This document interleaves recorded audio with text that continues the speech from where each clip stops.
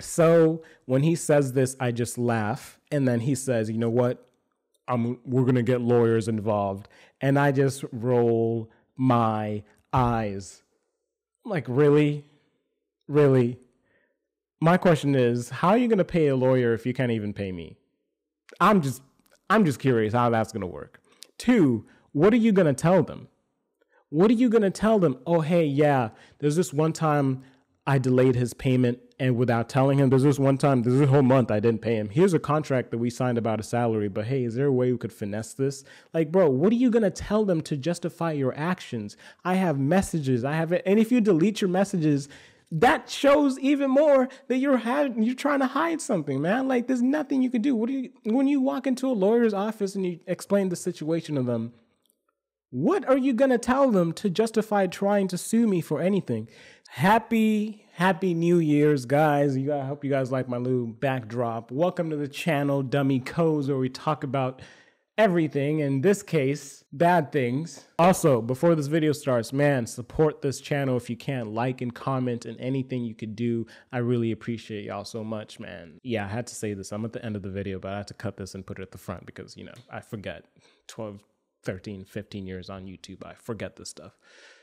So listen, I'm trying to go into this new year with a positive attitude. I'm sure all of you are. But I have one lingering story to tell. You know, I have to. I told it on my live a couple of days ago, but I figured for the main channel, for the people who don't want to watch me ramble for an hour, here is the video. If you guys have watched my last video about this situation, basically owed money for doing work or being a salaried employee, and they're just deciding not to pay me. And now there's an update to this story. I have an old video on this story before. Go ahead and check it out. But this is just a follow-up because I finally got a response. Before we really get into it, I want to make sure you guys understand, if you're an employer out there, please understand, I do not want to work for you if you, for some reason, see me talking about the situation as a bad or unprofessional thing. The way I have been treated, the way this has been handled was very unprofessional, and not on my side, by the way. Till I have yet to give out names, I've yet to give out a company name.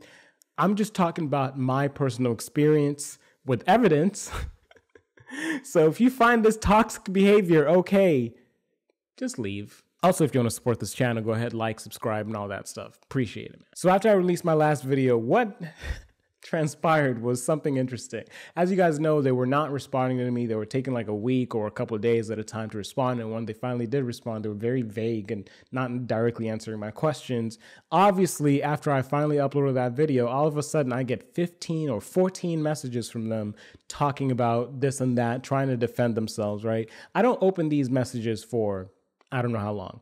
Keep in mind, I didn't hear from them since the last conversation we had about whatever. You know, I didn't hear from them for like a week or two, and I'm double texting everything, nothing.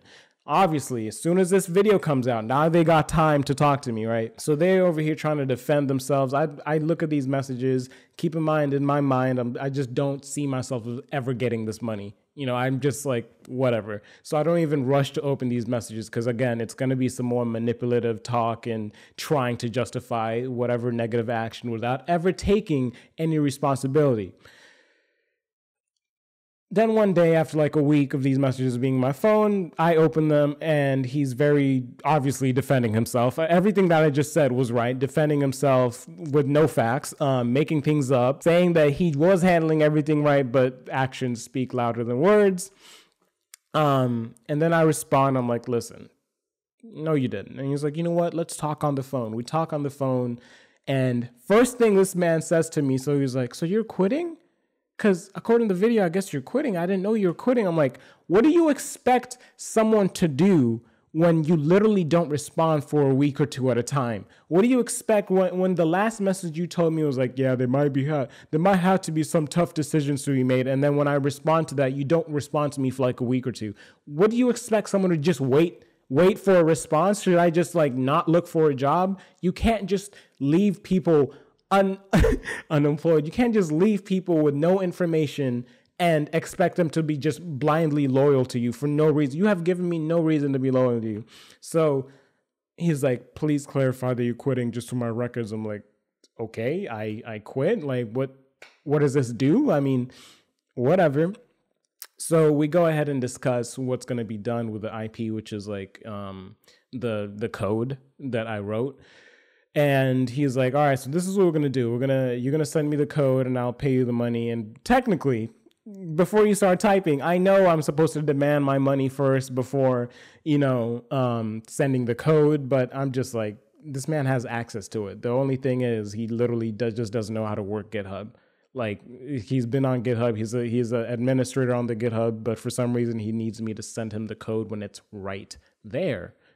He already has access to it. So I do the kind thing and give him 3 ways to get this. I said, you could clone the GitHub, you could have me send you a file, or you could just download the zip file from the GitHub repo. That's it, right? And send me my money. We're done, right? And while mid talking, he was like, so how much do you think you're owed? I'm like, I'm owed my salary for this month. And he's like, well, actually, there was statutory pay. And I'm like, as soon as he says that, I'm rolling my eyes. So for those of you guys who don't know, in this situation, statutory pay is basically just getting paid to be on, to be an employee. Like, you're just like, nothing got done for that time period, but you're just getting paid. So for example, you get sick leave or whatever. You're not doing anything, but you're getting paid regardless, right? So in September, if you guys remember from the last video, I got paid a certain amount of my salary, like a certain portion of my salary for statutory pay because whatever was going on. I was like, okay, fine. He's saying that we had a whole new conversation and agreement about a new statutory pay, which never happened, by the way. In my memory, never happened. I looked through our emails, our text messages. I remember something from September. That's fine. We had a whole discussion. We had no new statutory pay agreements. And I'm like, hey, I don't see that in our messages or anywhere. I don't remember us ever discussing that. Please send me that information if you have it. He was like, yeah, I'll send you that information after I have the IP. I'm like, why not just send it now to prove your point? You're literally doing nothing in this time. So I tell him by the end of the conversation, I'm like, all right, well, once you find that stuff, please send it to me because I'm expecting my full salary for this month, for this given month. And so that happens. And, I honestly left the conversation feeling like, we handled stuff. Things were productive for once. Like, I was just like, hey, I have this stuff. Cool. As a side note, we were working with Flutter when I first started. We were working with Flutter, right? And then we switched over to just strictly Swift, right? And that was like 8 months ago. I don't know the math, right? It was like around May. It's December now when this conversation is happening. So that was way back then. We talked about it. Cool. I switched to Swift, redid everything, learned Swift from scratch, redid the whole app from scratch.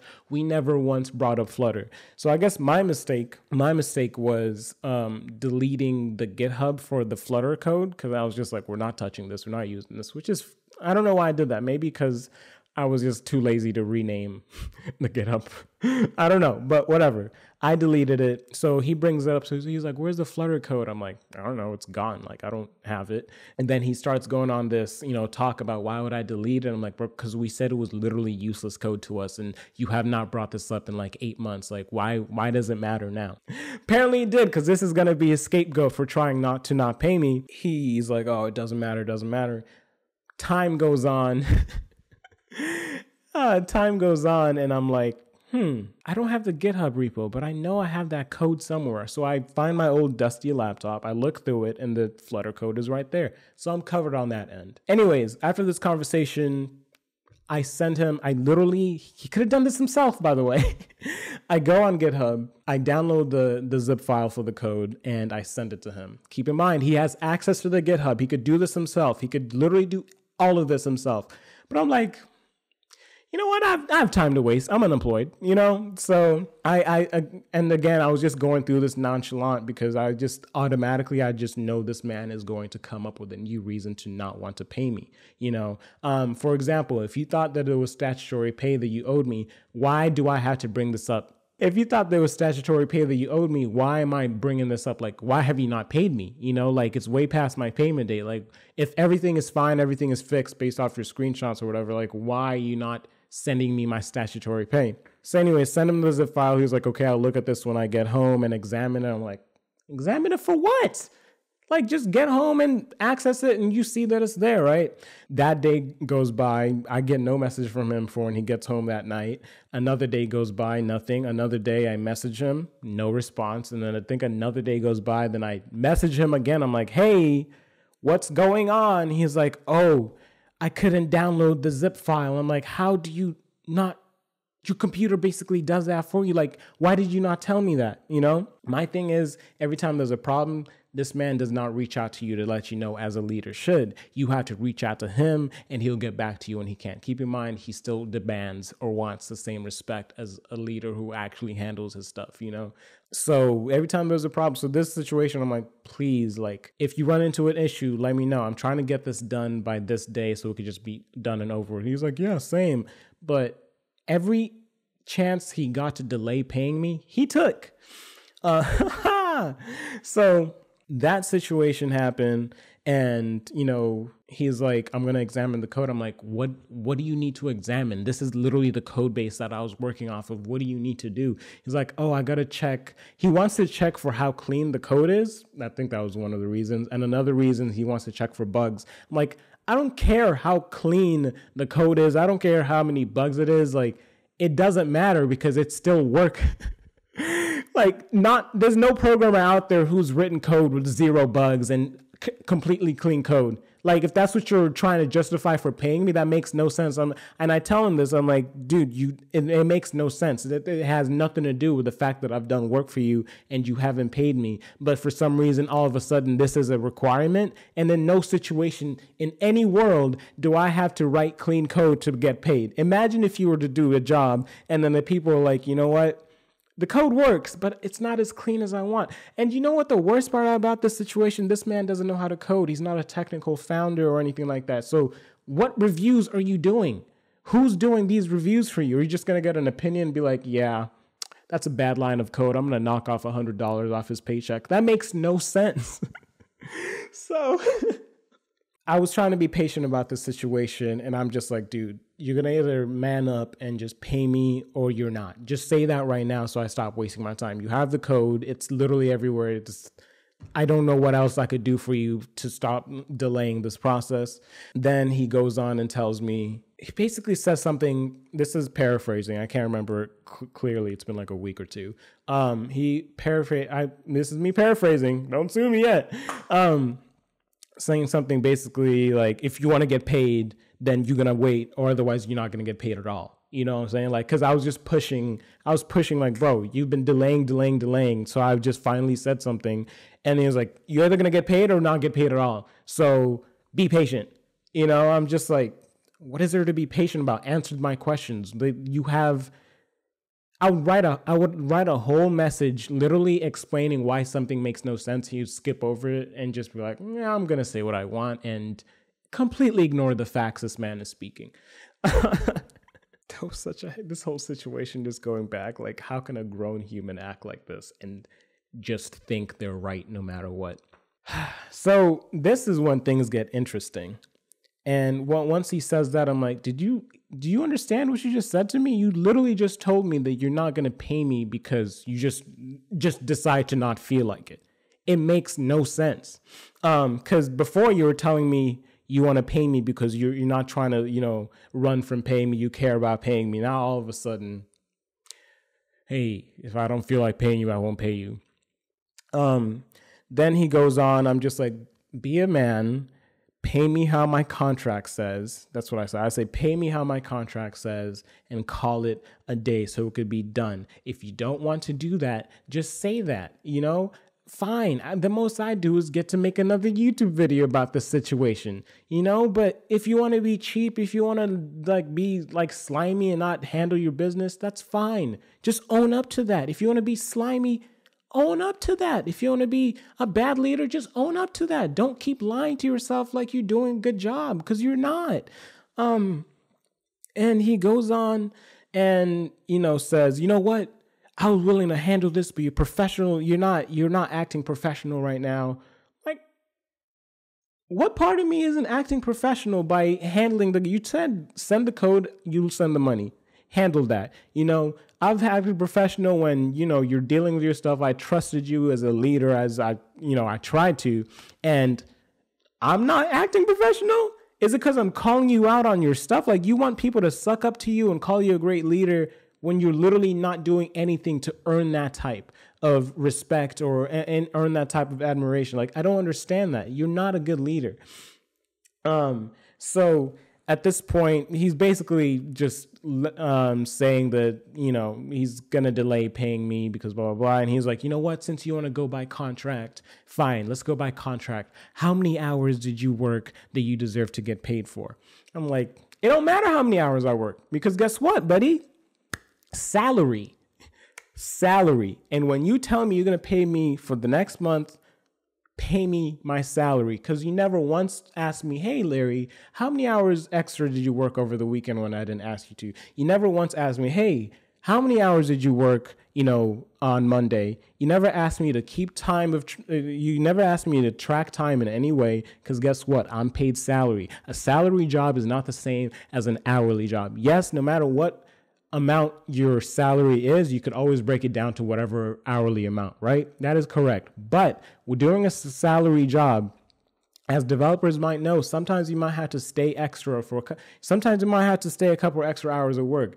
Doesn't matter. Your job doesn't pay you more for that, because you are paid a salary. And that's what I was talking about. It was like, so this man is not only not understanding the contract that he wrote and sent. I don't know if he wrote it, but he's not understanding his own company's contract on how I'm supposed to be paid. I even double checked this. Till this moment, I am not afraid of being wrong. If I'm completely wrong about this situation, fine. I'll own up to it. And that's fine.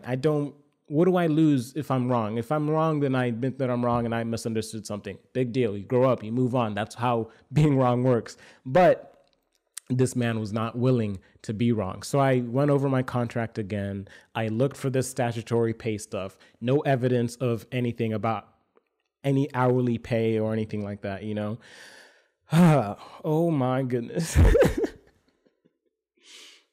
So when he says this, I just laugh. And then he says, you know what? We're going to get lawyers involved. And I just roll my eyes. I'm like, really? Really? My question is, how are you going to pay a lawyer if you can't even pay me? I'm just curious how that's going to work. 2, what are you going to tell them? What are you going to tell them? Oh, hey, yeah, there's this one time I delayed his payment, and without telling him, there's this whole month I didn't pay him. Here's a contract that we signed about a salary, but hey, is there a way we could finesse this? Like, bro, what are you going to tell them to justify your actions? I have messages. And if you delete your messages, that shows even more that you're trying to hide something, man. Like, there's nothing you can do. When you walk into a lawyer's office and you explain the situation to them, what are you going to tell them to justify trying to sue me for anything? So he says he's going to try to get me for the missing Flutter code, right? And he's like, no matter what, you're going to get paid, but it's going to be minus what we paid you for the Flutter code. So basically, I'll have negative amount, which is what I will owe them. You know what I'm saying? And I'm just like, really? Really? And at this point, I had forgotten that I found the Flutter code. But by the end of this conversation, I told him, hey, found the Flutter code. And then he kept saying lawyers will be in touch. And I was like, really? Really? Are they going to be in touch? And I was literally sending laughing emojis. I was not disrespecting this man. I was just laughing at the whole time. And he kept talking about respect. And I'm talking about this. I'm like, bro, you do not demand you can't demand any type of respect from anyone if you act like this. I don't know what to tell you. There's nothing you could do to demand respect from anyone. So this happens. Then finishes off with, hey, good luck with your YouTube, and then says something along the lines of basically careful what you say, because, now he is lawyer. So I was like, oh, you're threatening me with lawyers. Ha ha ha. Like, that's how I laughed at him. And he was like, I don't have time to threaten people. You obviously don't have time to pay people either. I'm not understanding what you have time for. Anywho, Do I still want to work for startups? Yes, I do. After all this stuff, I do, because I feel like it was a great learning experience in terms of being a programmer and handling, timelines and coding and stuff. But next time I encounter any type of weird situation like this, I for sure will not be dealing with it the same way I've dealt with it now. Like I'd for sure, like as soon as I get a hint of someone being slimy in any type of way, I'm out. And there's no shame in that. I am out. Oh God. A part of me doesn't even want to edit this video, man. A part of me just wants to ramble, shoot, and be done. You know what I'm saying? But that's that for my story. I appreciate y'all watching, man. Life is life. I had a good time learning, but I am now unemployed. So if you're hiring, please go ahead. And that's that. So I guess my advice to anyone who's watching this and is kind of cringing in this situation, all I would say is just like, if you're going to work for someone, make sure that if you're going to work for a startup, make sure that the leadership is great. There's some great leaders out there. There's some great leaders who, if they're going through financial problems with the startup, will update you ahead of time and not last moment. Like it's rare, but those people are out there. Don't let this type of story like make you fearful of, working for startups or anything like that. Because I think it's a great learning experience strictly as a programmer and in a professional setting. Unfortunately for me, that's the downside, but it was worth the long term. No, it wasn't. I could have made more money somewhere else. Anyways, thank you so much for watching. Please make sure to like, subscribe. I appreciate y'all so much. And, there's nothing more to be said. I'm just rambling at this point. Thank you. Peace.